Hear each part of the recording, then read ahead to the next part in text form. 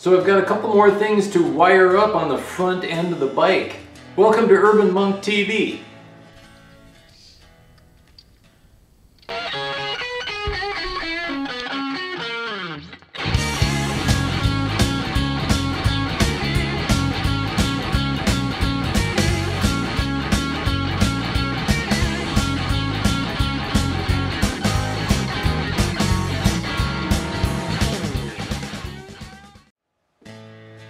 So I've really only got two things left to wire in the front end of the bike. The headlight, which I explained in the previous episode, I'm not going to show how I wire this because this headlight is completely unique to my application and won't be helpful to anyone else who doesn't have this exact headlight. And since this thing isn't like some super common thing, I got it from Dime City Cycles. Yeah, I'm not going to go through that. But we do have the front brake switch to wire up to run the brake light in the back. And there's also another set of wires up here that I just want to explain what they are. So front brake switch is right here, and we are orange and white. Here are those two wires coming off of my harness. Don't know why this bit of red is on here. I think I don't know if that's heat shrink or not. Taking it off. And so in my particular case, the original brake switch is broken and unrepairable in the condition that this thing is in. So what I've opted to do, because I'm going with the stock master cylinder, is to do one of these pressure switches that essentially replaces the banjo bolt on the hydraulic brake line. And you put this switch in, it is a bolt and the fluid flows through it, and then when you pull the lever and the pressure increases, it flips a switch in here. So I've got two wires coming down from that. They are just two yellow leads. There really doesn't matter polarity here. You know, a closed circuit is a closed circuit and an open is an open, and it doesn't matter what direction through this switch. And so these are the two yellows that I'm going to be hooking up with the orange and the white.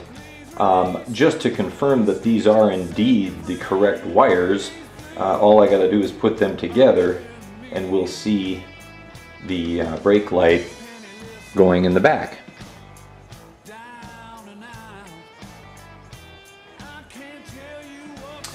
And so my wires are a little short here. I could stretch it, make it work, but I'm pulling on the wire and I don't want to do that. Plus, this is going to turn, and so we want to have a little bit of slack. I'm going to have to extend these wires a bit.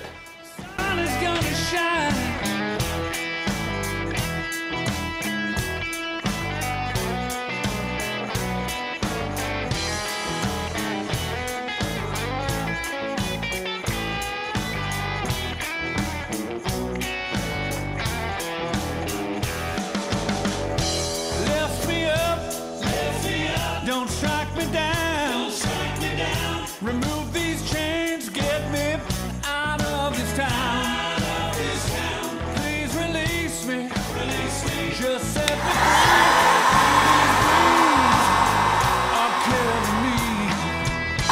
free. Okay, so I just extended the wires from my switch down and have twisted them to the orange and white for now.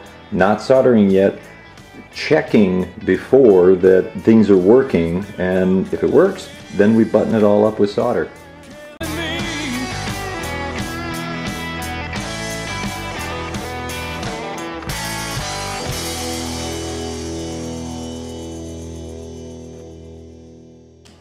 And so a soldering I go. Okay guys, I got the headlight wired up, and again I skipped it for you, but I can explain a little bit about what I did. First little demonstration, I guess. So headlight switch off, low beam, power on, headlights on, backlights come on, headlight comes on. Then we go to high beam. We got a high beam indicator there. We're getting high beam up there. And then this blue light was a little tricky for me. So I was wondering, like, why the heck couldn't I get that thing to light up when I put power to, you know, I tried every combination of the 4 leads coming out of this. Oh, hi, there you are.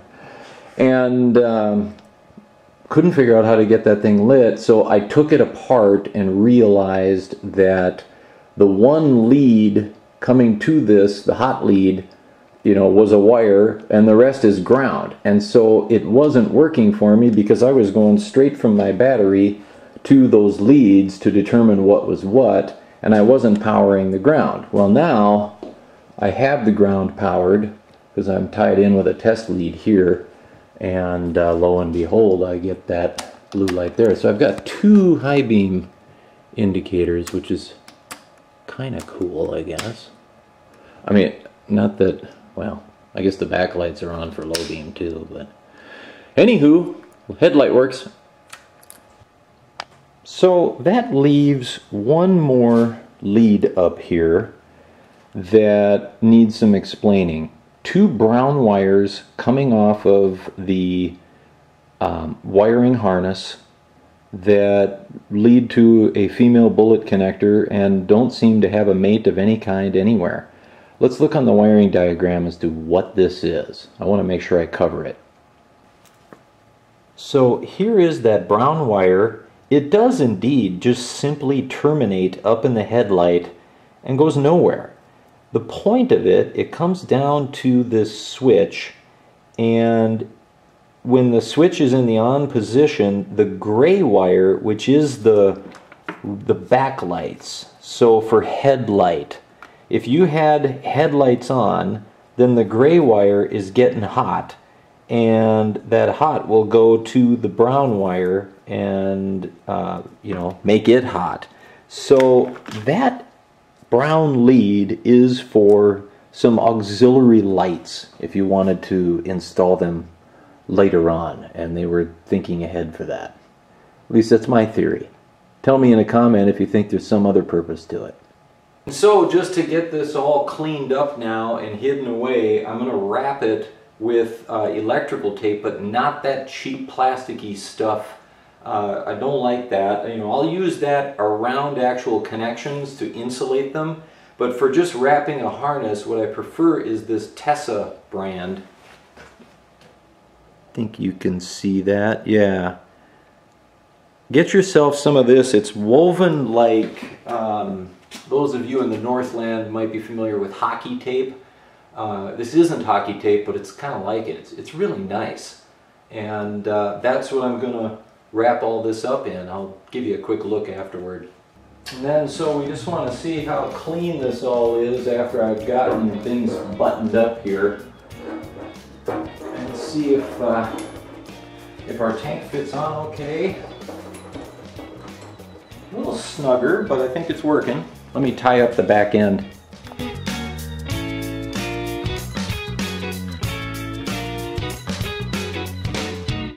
I went out with the boys last night. I said I'll be home, babe. Okay, well, good enough. I don't want to get too tight here because I have to take it apart again. But pretty tidy, I guess. You know, you can see a thing or two, but not too much.